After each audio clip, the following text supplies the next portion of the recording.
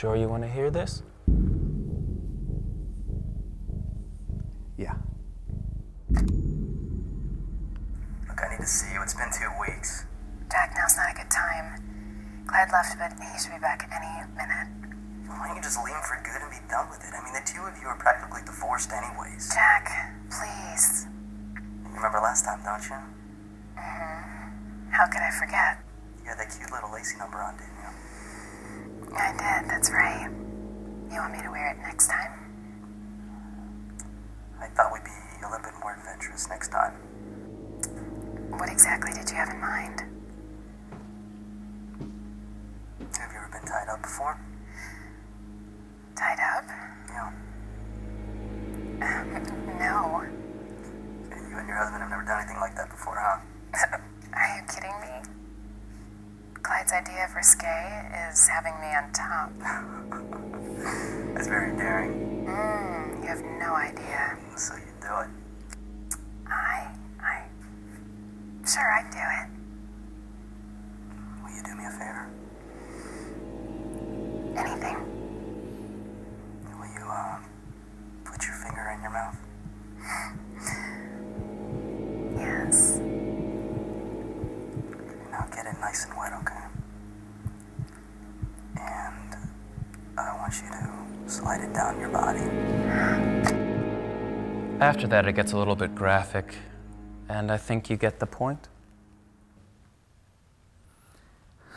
I remember that day. I went out to get some milk and... Jesus Christ. Look, I've done this maybe 15 times, Clyde. It's never been easy. No one likes to find out that their wife or husband is cheating on them. I knew it. Somehow I knew it. She'd been acting differently. But to hear her actually say those things. Well, now you know for sure. But Cheryl's not like that. She teaches first grade. We go to church. We have kids, for Christ's sake. People have secrets. It's as simple as that. But why her? Why? It's exciting. It's fascinating. It's forbidden. It gets people out of the rut of everyday life. She could have said something to me. We could have talked about it. I could be adventurous. I could be kinky. Look, I know your whole world has just collapsed and all, and I hate to be impersonal about the whole thing, but you owe me $500.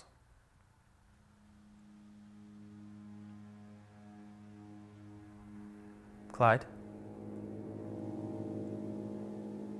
Clyde? What do I do next? What? Do I confront her? Do I tell her what I know? Oh, you want advice from me. That'll be another $250. Fine. Act like everything's normal. Don't let her know that you know. Why? Well, you didn't get a prenup before tying the knot with Cheryl. If you try to get a divorce without any evidence that she's having an affair, she'll get half of everything you own. What about that tape? Clyde, I did an illegal wiretap on your wife. If you try to use that in court, she'll take you for everything you have. So what do I do? We need to catch them in the act, and we need legal proof. How do I do that? It's quite simple, really. I'll just do another tap on your wife. We'll find out when and where they're meeting up, and you just accidentally show up. But if I'm gonna get this involved, it's going to cost you. So, I have to let her see him again? Afraid so. And what if they start to do it? I just need to let that happen? It sounds like it's been happening a shitload of times. One more's not going to hurt much. Clyde.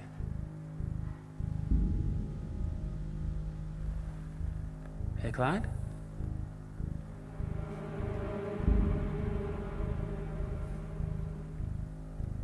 What if I wanted to leave the authorities out of it? What? What if I wanted to handle it myself? What are you talking about? Come on. You said you've done this before. You mean to tell me that you have never been asked by any man to kill his wife? Stop talking, Clyde. You're emotional. You don't know what you're saying. On the contrary, my mind has never been clearer. Well, you can forget about it, because that's not what I do. It is now. Look, asshole. You paid me to find out if your wife was cheating on you. I did that. My job is done. You just don't get it, do you? You've had a hand in destroying everything that matters to me, and that makes us partners. And you're gonna go through with it. Clyde, just give me my money, and I'm out of your life.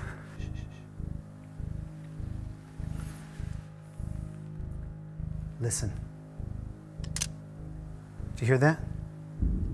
That's the sound of a hammer being pulled back on a .38 snub-nosed revolver. All I have to do is pull the trigger. Look, Clyde, you can keep the money. I just want to go. No. It's too late for that. Clyde.